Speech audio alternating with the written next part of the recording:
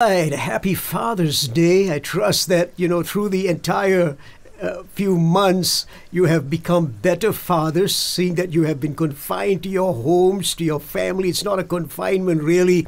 It's a God's way of putting you together with your family so that bonds could have been built. So I trust that you have had a great time, and you have, through this whole experience, you have become better fathers. Over the past couple of months or so, I've been, just wanting to say, Lord, I thank you for the simple things in life. And I have never, in many years now, given a special in church. So I thought maybe I'll just give you guys a special. This is a song that is actually an expression of my heart. And I trust that it'll be also an expression of your heart, thanking God for the little things in life.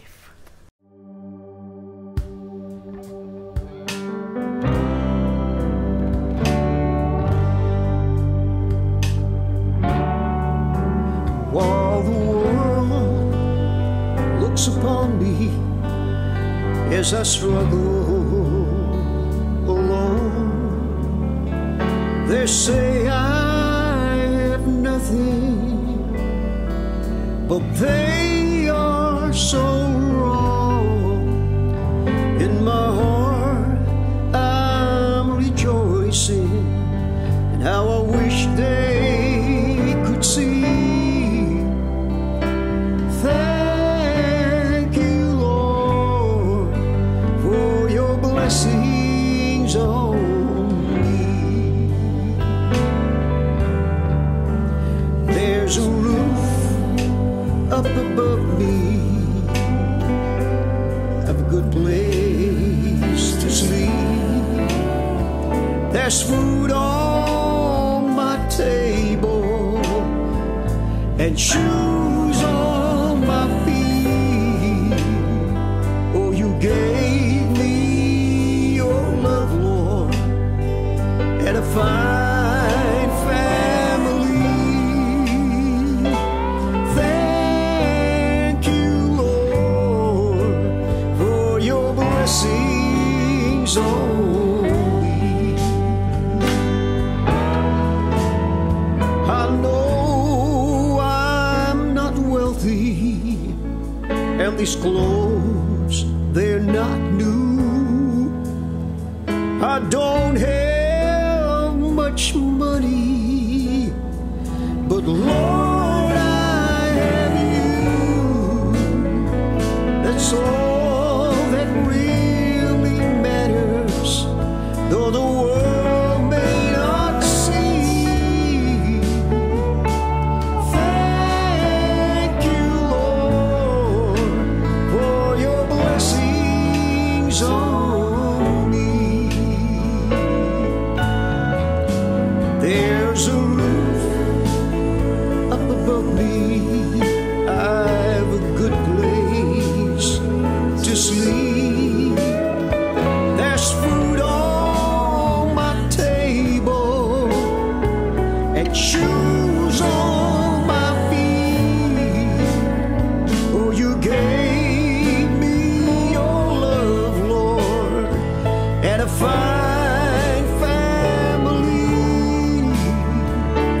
Thank you, Lord, for your blessings on me.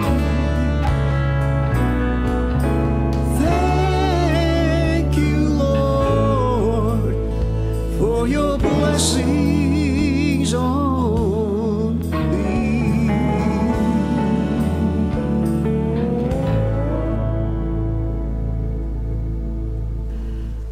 Okay, I trust that the song blessed your heart as it blessed mine. More than that, I pray that it'll become an expression of your heart towards the Lord, thanking Him for all the blessings that He has blessed you with. This morning, I wanted to look for a father that could really challenge our hearts. And I want to speak about the greatest man in the East. And no, I'm not talking about Wong Fei Hong, right? I'm talking about a father right here from the Bible itself, that the Bible calls the greatest man in the East. But instead of starting from the beginning, I'm going to use the last few scriptures about him. 42 chapters and one whole book. That whole book is dedicated to this one man. So I'm going to start with the ending because this is where we all want to be. Listen to this. The Lord blessed the latter part of Job's life. That's right, I'm going to be talking about Job. More than the former part. And it tells us how much of cattle he had, how many cattle, how many sheep. Everything was double. And then he also had 7 sons and 3 daughters. And then it goes on to say, nowhere in all the land were there found women as beautiful as Job's daughters. And their father granted them an inheritance together with the brothers. They also received an inheritance. After this, Job lived 100 over years, and his family got blessed, and his children and his grandchildren. I mean, most of us would like that kind of a life, that kind of an ending. We want to get so blessed by God, everything double. We want the ending to be far better than the beginning, you know. And that's my prayer, that at the end of the day, a good father leaves a good inheritance for his children. His family will be tremendously blessed. Not just his family, but, you know, the next generations up to the 3rd, 4th generation, they shall be blessed. And you know what the Word of God says? That if we remain faithful to God up to 1,000 generations, God's going to bless them. And we may not see 3 or 4 generations, but at least we know that the blessing of the Lord will be there upon them. So this morning, I'd like us to go into the book of Job and start from the beginning and find out how did he become so blessed by God. You know, you can't just take a walk and then wind up on Mount Everest, okay? There has to be preparations. There has to be different things that you must go through in order to get up to the top of the mountain. And man, you and I as fathers today, we want to be up there on the top of the mountain. So let me just give you some thoughts, which I believe will help you, because I'm sure it's going to be my prayer that God would help me become the kind of father He would want me to be, all right? So Job chapter 1, verses 1 through verse 5, it says this: there was a man in the land of Uz, whose name was Job. And that man was blameless and upright, one who feared God and shunned evil. And 7 sons and 3 daughters were born to him. Also, his possessions were 7,000 sheep, 3,000 camels, 500 oxen, 500 female donkeys. You know, and I'm sure you're not asking for all those animals, but he's just talking about the blessing of the Lord. And he had a very large household, so that this man, Job, was the greatest of all the people of the East. The greatest man of the East. And his sons would go and feast in their houses, each on his appointed day, and would send and invite the 3 sisters to eat and drink with them. So it was, when the days of feasting had run their course, Job would send and sanctify them, and he would rise early in the morning and offer burnt offerings according to the number of them. For Job said, it may be that my sons have sinned and cursed God in their hearts. Thus Job did regularly. So this morning I'd like to suggest a few things that we could see in Job's life, how the Bible defines him, okay? This is what God said: have you beheld my servant Job, who is perfect in all his ways? Well, what a testimony it is when God says something good about us. So the first thing is, Job was described as perfect. The Bible says he was blameless. And the word simply means to be pious, to be a complete person, spirit, soul, and body. He was equally balanced individual. In other words, he made sure that every area of his life was looked after well. He was good with God. God recognized him, and he loved God, and he spoke to God on a daily basis.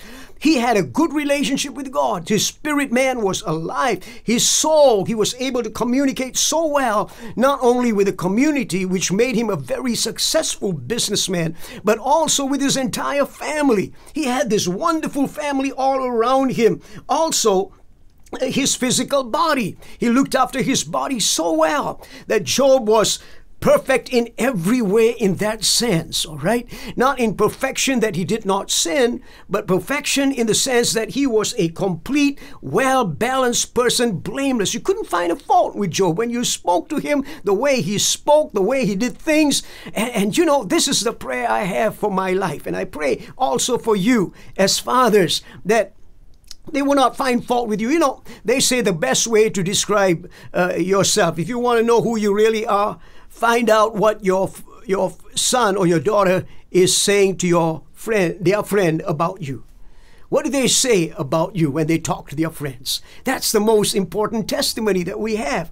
That when they see and they say, you know, this is my dad, this is my dad, this is how he's like, you know, and this is how he speaks to us, and this is how he behaves in the family, and he's always intellectually growing. He's not just a slob that sits in front of the TV and just all the time watching TV. This man is growing. He reads books. He's, you know, every area of his life, he wants to develop it. He exercises to keep himself strong and fit. My dad doesn't just eat junk food. He watches his diet. Come on, guys. I'm speaking heart to heart to you this morning as a father to a father. All right? So in that sense, he was perfect. The second thing about him was he was a promise keeper. The Bible calls him upright. In other words, he was a man of integrity, which meant that when Job said something, when he gave his word, he kept his word. This is so important. You know, when I begin to read Psalm 15, there's a big difference between, you know, an ascending experience, because all of us have ascending experiences, which means that when we have trouble, we go up to the presence of the Lord, we kind of seek him, and then he answers us, and then we come back down, and then when we are in trouble again, we go up, or we have a need, we go up. That's called an ascending experience.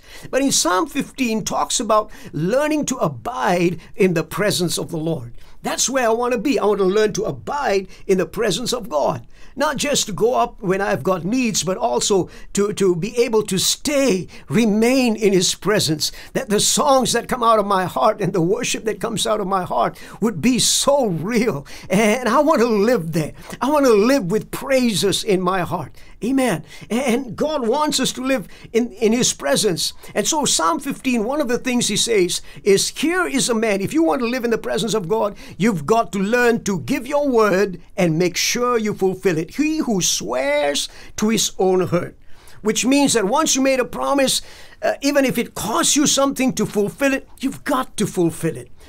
Okay? And this is who we are meant to be as men, as fathers. What kind of an example would we be if we gave our word and our kids hear us giving our word to someone, and then we say, hey, it's not convenient, you know, so never mind, like, you know, the guy will understand me. That's not a good testimony. So we want to be able to be promise keepers, not promise breakers. Amen. The third thing about Job was he was very perceptive. The Bible says that he had the fear of the Lord.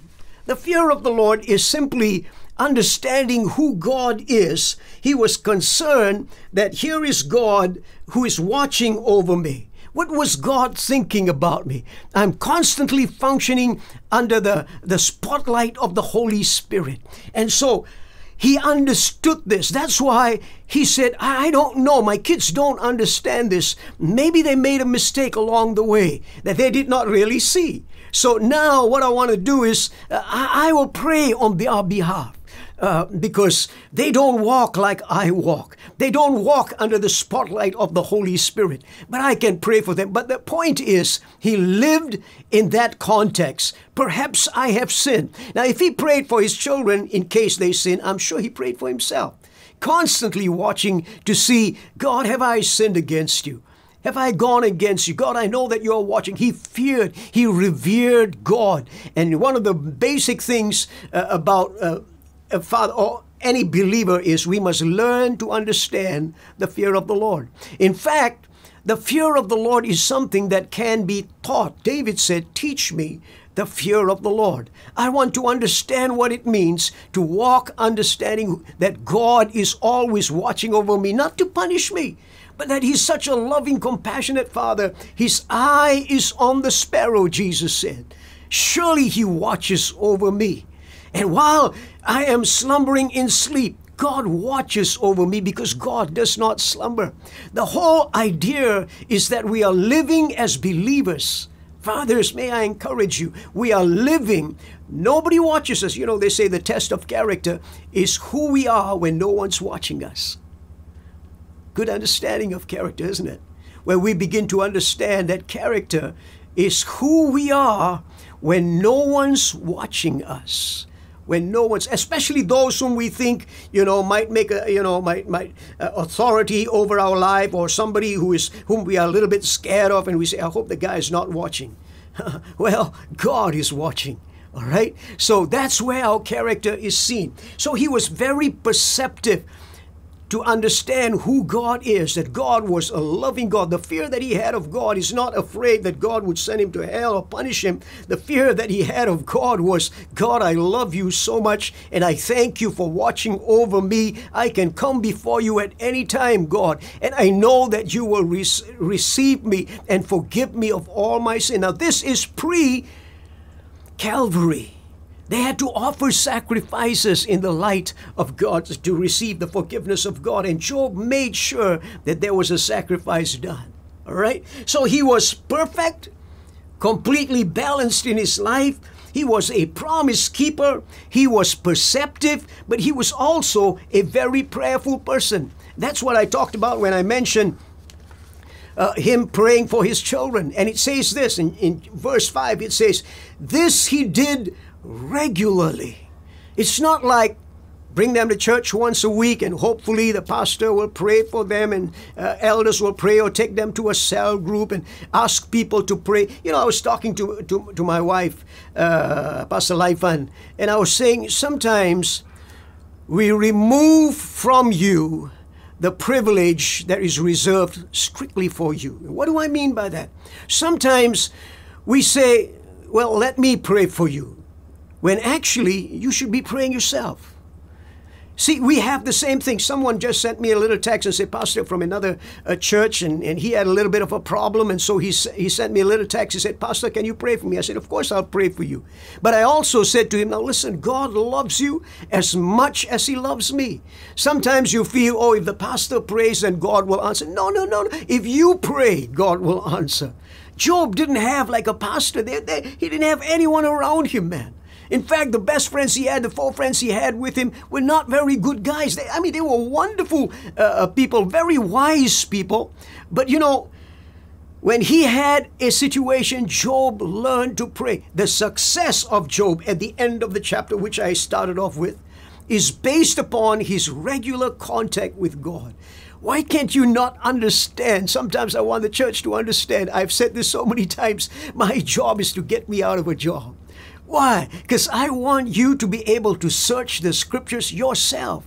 Hear from God yourself. Receive an anointing of the Holy Spirit upon yourself in your living room, in your bedroom, wherever you are. When you pray, you can sense the presence of God and receive an infilling of the Holy Spirit of God. The Holy Spirit wants you to know. He wants to become so close and intimate with you. That's why I close almost every Sunday. I say the same thing.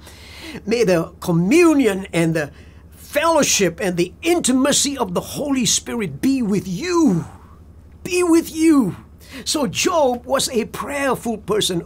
Fathers, I pray that you have already learned over the past couple of months that you pray. Don't just pray, God, that my job might be secure, but rather, God, make me secure in your presence. Don't just say, God, bless my family. Tell him, ask him. See, we receive not because we ask. I can go down this road and talk about prayer for hours. The main thing is for you to understand that God really wants to be your best friend, to help you. He's your King. He's your Lord. He's able to do exceedingly abundantly above all that you ask or imagine. The success story of Job lies in the fact that he was a prayerful person. A prayerful person. In chapter 42, verse 10, Job began to intercede for his friends, and God restored his fortune and then doubled it.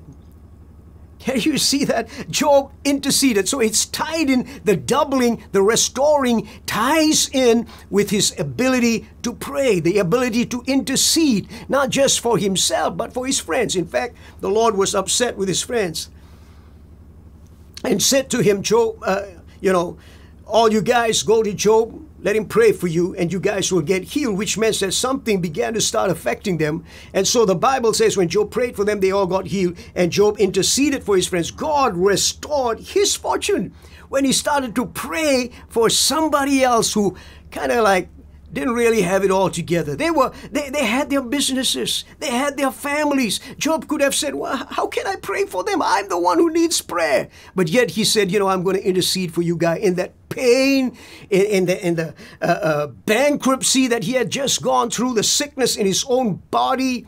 You know, all these things was affecting him. And yet the Bible says he prayed. Oh, I pray, God, help me to be like Job, you know. I may not measure up to where he's at, but God, help me. Help me. At least I will know to pray in the moments of pain, in the moments of loss, tragic loss and disease upon his body. Lord, teach me to be like Job. Help me to be prayerful. Amen. And another thing about Job was he was very patient. Listen to what James says, James chapter 5, verse 11. You know, we call those blessed. The word blessed means happy, spiritually prosperous. I'm taking from the Amplified Bible. We know we call those blessed, happy, spiritually prosperous, favored by God, who were steadfast and endured difficult circumstances. Why were they happy, spiritually prosperous, favored by God? Because they were steadfast and endured difficult circumstances. You have heard of the patient endurance of Job. And you have seen the Lord's outcome, how he richly blessed Job. The Lord is full of compassion. The Lord is merciful. But you have heard of the patient endurance of Job. You have seen the outcome when God begins to bless. James 5:11, the same thing. King James Version or other versions will say, you have heard of the patience of Job. How when he went through it all, he did not curse God. He came up with a statement that we use as a song, you know, that the Lord gives and the Lord takes away. Blessed be the name of the Lord. And the word of God says in the book of Job, in all these things, Job did not sin with his mouth. Instead, he used his mouth to bless the Lord and praise him and honor him and give him praise, give him glory. In spite of all this, Lord, I don't understand. I've lost everything. And I'm hurting like crazy. He had to use broken pots to cut his flesh because of the pain, the agony, the itch that he was going through. And yet, in spite of it, he says, the Lord gives, the Lord takes away. Blessed be the name of the Lord. He endured it because he knew that all things were working out together for his good. Friends, I pray that this kind of confidence will reach into our hearts, your heart, into my heart. God will fill us with this confidence where we will say, though God slay me, yet will I trust him. I will trust you, God, in spite of all that I'm going through. I am praying this. I'm praying, God, give me this kind of faith, this kind, raise the level of my faith, that when I go through the most difficult of times, I will say, Lord, I will refuse to curse your name, but I will lift up my hands and I will bless you at all times, for you are worthy to be praised. The Lord has given. It is his right to take away. I will bless the Lord at all times. Amen. Amen. Even he was so patient with his friends, patient with his wife, you know, and the result is tremendous. It says in Job 42 and verse 11, at the end of the day, man, it looks like his brothers and sisters had not come to his house for quite some time from this scripture, because when he was going through all the suffering, man, none of them were near him. That's where you can tell your own friends, right? When you are going through a really difficult time in your life, you need good friends. These guys came, and of course, they were good guys. I mean, they just sat and they watched him. They were in silence for a long period of many days. They just sat there silently, just looking at Job. They didn't want to just start talking and giving him advice. Of course, the advice they gave later on was not too good. But look at this scripture. Suddenly, all his brothers and sisters Where were they when Job was going through the trouble? That's not the point. The point is they came to his house and they celebrated. They told him how sorry they were. Why? Job, we're so sorry, man. When you lost all your everything else, we thought, what can we do to help you? We might as well stay away. I don't know what their reasons were. You know what? Thank God for cell groups. I pray that you belong to a cell group. You know, cell groups are so important. Over the past few months, you guys have been connecting with one another, talking to one another. That's family. We are family. When somebody goes through a trying time, man, we must be there for them. And when we pray for them, I mean, not just say, God bless them, but we got to really intercede. If it is your loved one, if it's your son, if it's your daughter, if it's your wife, your husband, man, you really intercede, and that's family. And when people in our church go through difficult times, we've got to stand with them and pray and intercede that God would richly bless them. Listen, you have the Holy Spirit living inside of you. He's the spirit of intercessory prayer. And the moment you put your heart into a prayer for someone, He's going to help you to pray for them. It's difficult sometimes, especially where were the brothers and sisters when you really needed them and you thought, hey, forget it. But they came in, they asked for forgiveness. Job welcomed them. He had an open door. That's why they could come. He could have just shut the door. Brothers and sisters coming. Where were you guys, man? When I really needed you, shut the doors. But no, Job opened the house so that everybody could celebrate in the goodness of the Lord. That's what we are supposed to do. Have open door, open house to people so that they can come in and celebrate with us. They were sorry. They consoled him for all the trouble that God had brought him. I don't know what they said. But anyway, each one of them brought generous housewarming gifts. Is that what I like that part. I like that part. If you can't pray for me, at least, bring me a gift. Okay, I'm kidding. All right, but the point is, they were able to be welcomed by Job. He had such a wonderful, wonderful heart.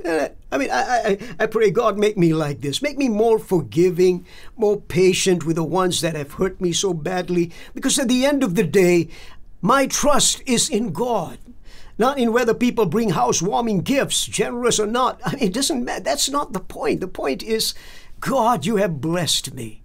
How can I not bless other people? How can I not welcome them? Amen. Fathers, may we take encouragement from Job. The last thing about Job was he received a place of permanence. One whole book, 42 chapters dedicated to the greatest man in the East. That's something, a big book. It's called one of the greatest pieces of poetry in history. A man who went through tremendous suffering. It's called the greatest poem in all of history. And there's something, here is this place. He received a place of permanence, recorded, quoted by different people. Even Jesus talked about him. James talked about him. Different people begin to use. Job is the number one example of how we've got to go through even the most terrible crucible of fire, of trials, and yet come out of it blessed by God, a testimony for His glory. All of us will face trials. In this world you shall have tribulation, but be of good cheer.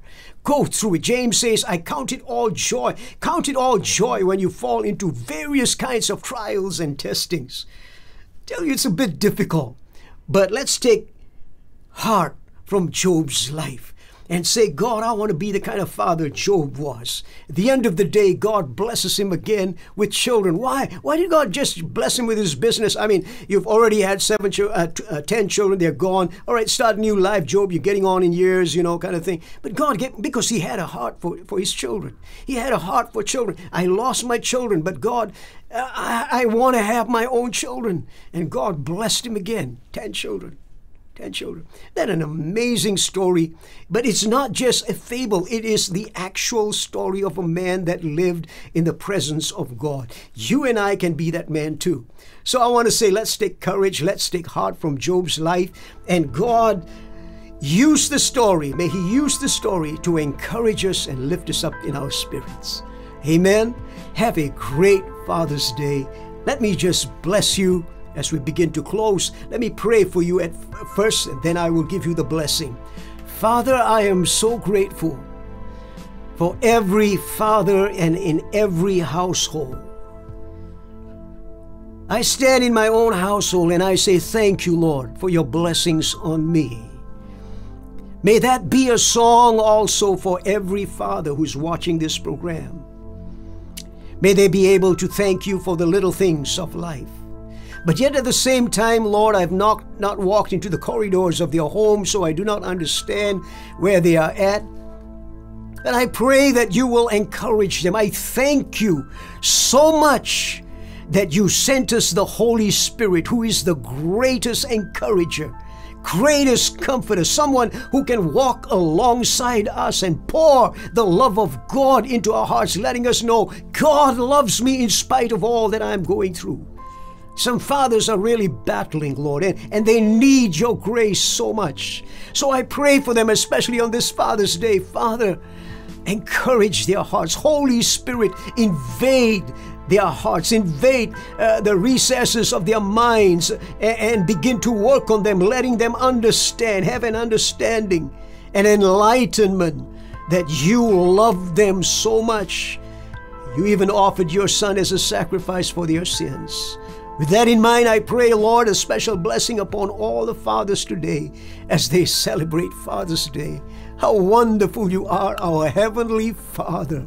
How wonderful you are, our Heavenly Father. Drop a little bit of your Father's heart into all our hearts today as we celebrate Father's Day.